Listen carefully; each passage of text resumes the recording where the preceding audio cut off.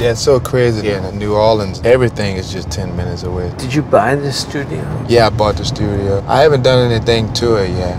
I was working here with New Breed Brass Band, and we're sitting here, and I said, man, it's just such a beautiful place. We love working here. And he's like, yeah, well, we're getting ready to sell it. And I was like, sell it? And I said, I'm gonna buy the studio. This got great possibilities.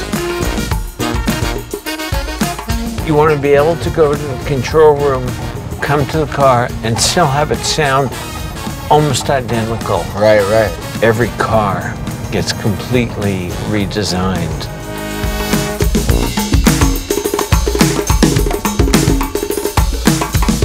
That's a guy from Africa. All live? All live.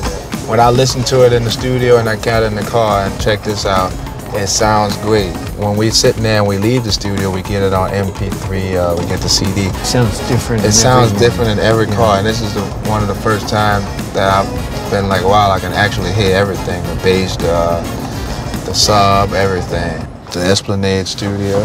How long has this been the studio? Maybe 3 or 4 years, I think. And it was a church right before that? It was a church before that.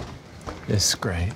This is where we recorded the New Breed track. Breed, yeah. Earlier when we were in the car, whatever we heard in here, I can hear that in the car. When we got in the RDX, everything's perfect.